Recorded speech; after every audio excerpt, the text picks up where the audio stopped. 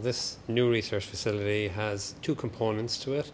The upper two floors, which are known as the LAM, Institute for Translational Research, focus on developing the laboratory insights that are necessary to translate into clinical research, which will be undertaken in the lower two floors of this building.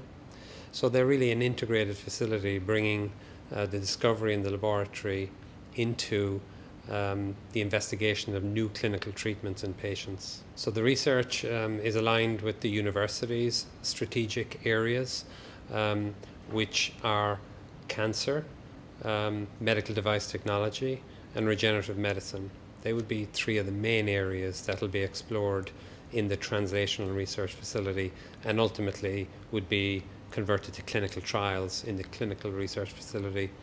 I'm specifically involved in the regenerative medicine and medical device technology area of the research, and more specifically interested in the use of stem cells for treatment of diabetic complications and other blood vessel disorders. So one of the clinical trials that we're currently involved with is using stem cells isolated from patients' bone marrow to try and restore blood flow to the leg in situations where it's critically limited.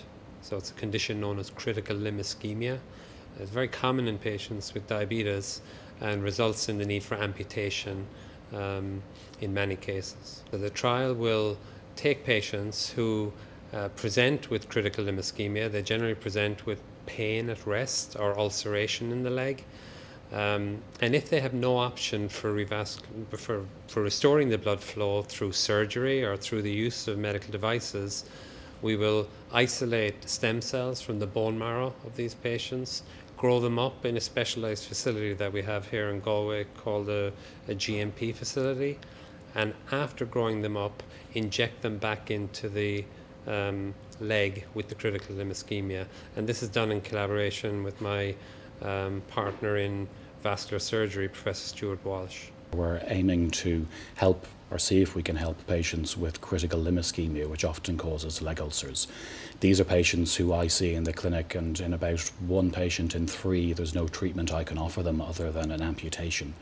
And so what we're aiming to do is see if injections of stem cells along the leg will improve the blood flow and thus allow us to avoid amputation for these patients.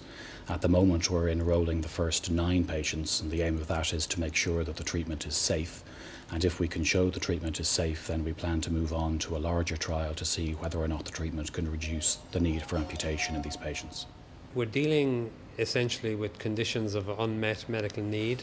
So we focus on diseases that we don't have good treatment options for at the moment. We'll have approximately 100 patients in them, but then there'll be additional trial activity in the medical device area and in the cancer area.